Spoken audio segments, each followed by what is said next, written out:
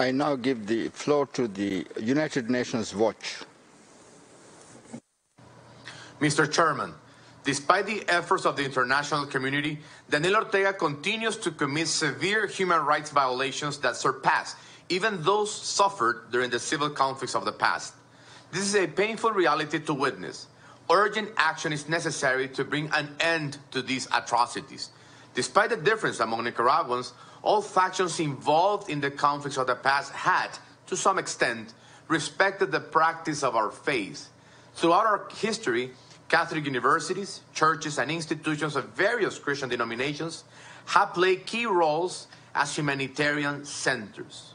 Therefore, engaging not only in extrajudicial killings, but also in the closure of universities like the Central American University, UCA, and depriving over 1 million Nicaraguans of the humanitarian services offered by more than 3,000 civic organizations represents an inhumane act of great proportions.